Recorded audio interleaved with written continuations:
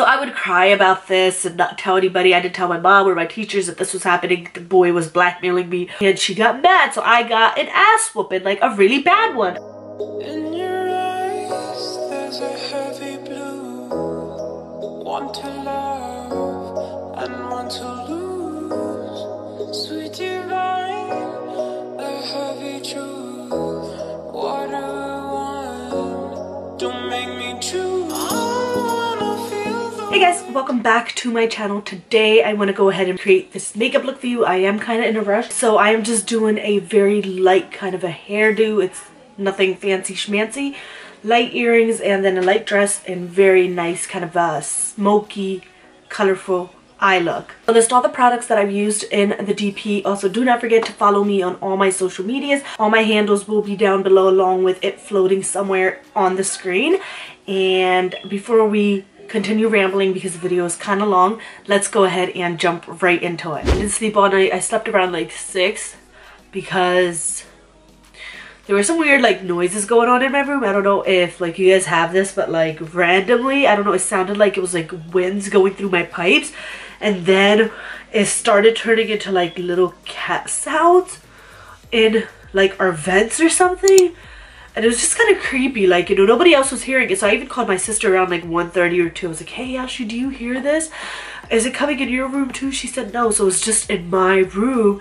And personally, to me, it was really creepy. So like I stayed up just like watching cartoons and reading like Sabak, like the Quran and stuff, just hoping it'll go away and I can fall asleep. And eventually when I started to fall asleep, my dad woke me up for Fajr prayer, and then I went to sleep like around 6:30 and woke up at like 1 almost, or 12:30, and it was just such a bad night. That's why my eyes probably look so puffy and dark, and my hair looks a mess right now. Today I want to go ahead and film another makeup tutorial because I just do. I feel like I need to. So I am back with it, but I'm looking for my moisturizer. Like, where is it? Can you believe it? How sad is it? I have 2 of these. They're both almost empty, so I gotta get more because it's like my favorite. I'm just gonna go ahead and let that sink in. So I'm just gonna use a little bit of the Urban Decay primer.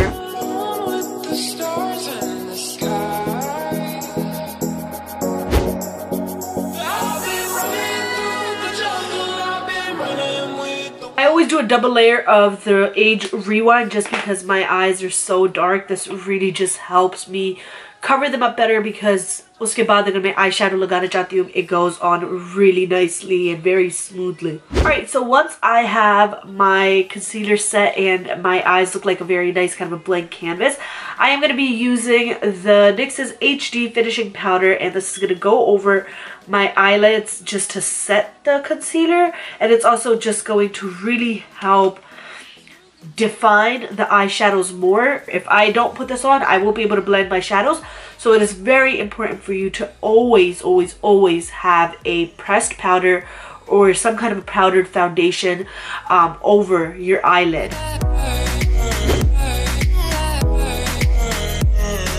So first I'm going to go in with like a copper, kind of a burnt orange color, and just apply this all in my crease, along with also bringing this out. We are going to clean this up later. If you're not liking the way it looks, it's completely fine. I know this is going to be a very bright color for now, but we will tone it down after. Just kind of work this on your outer and then also bring it down.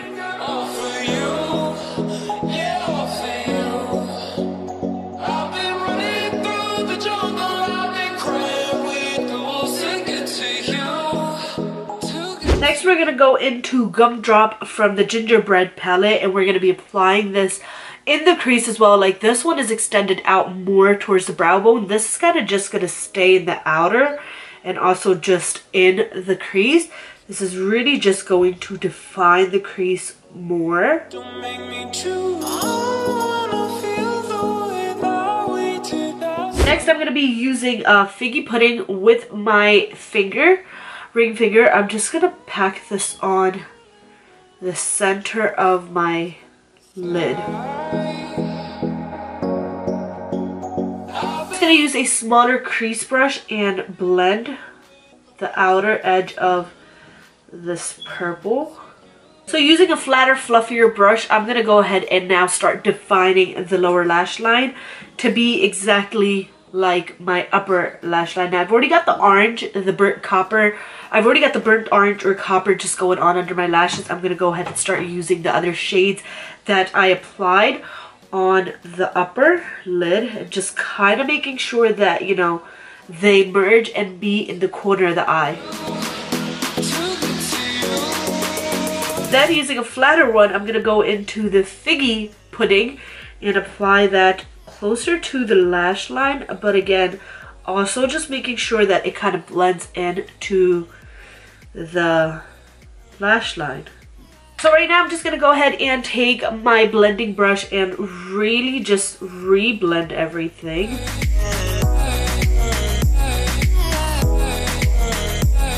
I'm going to be using Spice of Nice from the Gingerbread palette, and I'm just kind of going to go on the outer edge of the whole look and lightly feather this, blending it in to the burnt orange. I'm telling you, right now it looks weird, but it's going to look good when we're done. I hope.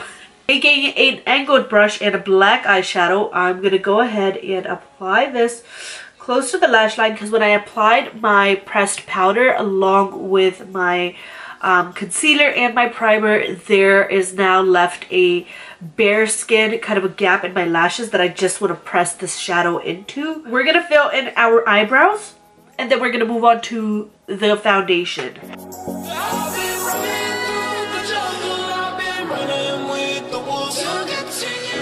Ooh, ooh. Have you ever just wanted to like sit there and fight your brows? Because right now I do. Both of my eyebrows like piss me off. This one here just has like no freaking angle. Like if you look at it from a side view, it looks fine. But if you look at it like this, it just looks like it's kind of like lumpy and bubbly on the end.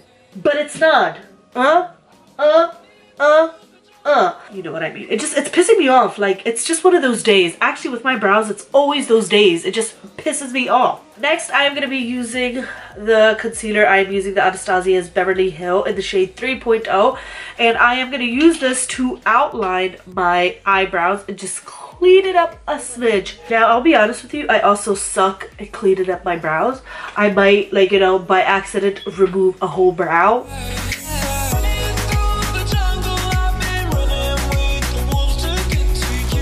So for my eyebrows, I am using Spiked Eggnog from the Gingerbread palette.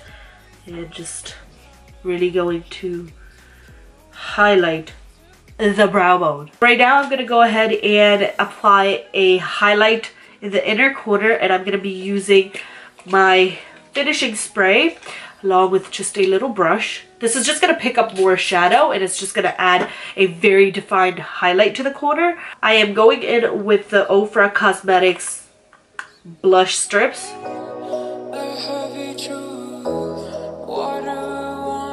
Now here's the fun part. I'm going to be using Warm and Toasty right here, and I'm going to apply this right in the center of my lid. Let me zoom in a little. I'm going to apply this right in the center of my lid. This is just going to warm up the look so much more. The stars in the sky. Using a flat brush, I'm going to go ahead and spray it. This is just a very precise flat brush. I'm going to go into Warm and Toasty and also apply this right under my lower lash line. I'm gonna apply my lashes last. I'm gonna move on to my foundation right now. So there's a question that asks कि बचपन की वो क्या शरारत थी जिससे like, you know, अम्मी गुस्सा होती थी जिससे मैं बहुत डांट खाती थी. And when I was in Pakistan, I was a very quiet, shy kid. Up until like 5th grade, I was a very shy and very quiet kid. Like, I barely spoke to people. I'm gonna go ahead and apply my Anastasia concealer as well. And fix this under eye problem right now. I think I got in a lot of trouble. I came to America and I didn't know how to speak English, so teacher assigned somebody who spoke Urdu to me, another student who understood and spoke Urdu. So he was like doing all of my communications in the class and like, you know, talking to the teacher. Whenever I needed to go to the bathroom, do anything, if I had a question, he would do it for me. So I hated the food here. When I first came, I hated peanut butter and jelly. I had to take it because everybody here is like required, every student is required to eat or the teacher gets in trouble. So the teacher's like, oh, if you can't get anything else, you have to get PB&J sandwich. And I was kind of like, okay, whatever. So I got that. Hated it when I first took a bite. Took the whole sandwich, smushed it up into a little ball and stuck it, like shoved it under the cafeteria table. I did that almost every day for a few weeks, and when that boy found out, like when he found out I was doing all this, he said, I'm not going to tell teacher, I'm not going to tell on you, you know, like I'm not going to do that, but you have to bring me $1 every single day. So I started doing it because I felt like if I did, he was just going to tell the teacher and I was going to get in trouble and I was going to be forced to eat the PB&J sandwich. So I would cry about this and not tell anybody. I didn't tell my mom or my teachers that this was happening. The boy was blackmailing me for $1 every day because I didn't want to eat a sandwich. So every day I took him $1 for a few weeks. One day he upped the amount that he wanted. You know, it's already hard for a little kid who's like in 2nd grade, who's like 7 years old, to find $1 around the house. He wanted me to find $10 around the house. My parents had a grocery store, so I stole like $10 worth of change from them. And I put like all the change in the bottom of my bag. And that day, my mother decided to check our bags. Like, she did some kind of an investigation because I don't know why. It went through her mind to check our bags that exact day. And she found all that change. She's like, what are you doing with this? I didn't answer her. And I just said, I just wanted it. She's like, where'd you take it from? And I said, I stole it from your closet. And she got mad, so I got an ass whooping, like a really bad one. I went into school and I was forced to eat a sandwich because I didn't have the $10 for him, so he snitched on me. The teachers next day called my parents and said that I wasn't allowed to eat the food from the school, that, you know, they had to pack lunch for me from now on. And my parents did that, but they never found out like why I was taking the money or why I took it. I told my mom like 2-3 years ago and she was so angry and pissed off that I did that. And she was like, you should never let anybody blackmail you. If any, like, you know, if anything like this ever happens, you have to inform, you know, your parents or somebody so they can help you out and everything. As a child, you don't think about all this, you know, you really don't. And I think that was the one time I really had a bad ass whooping. I had it many times, but that was like one of the times that I remember. This is also like a lesson for everybody else that's going through similar situations. Don't ever let anybody blackmail you. Tell somebody.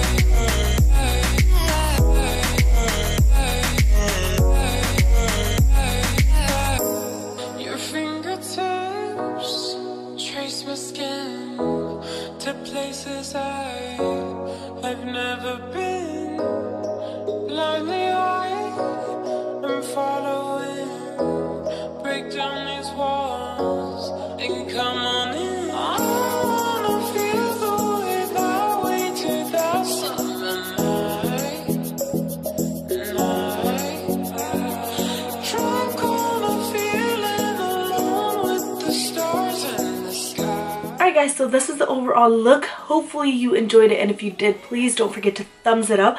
Also leave a comment down below of what you'd like to see next. Also do not forget to hit the subscribe button along with the bell notification to be notified when new videos do go up. I'm trying to come up with a better schedule, and follow me on socials. I'll see you guys later. Bye.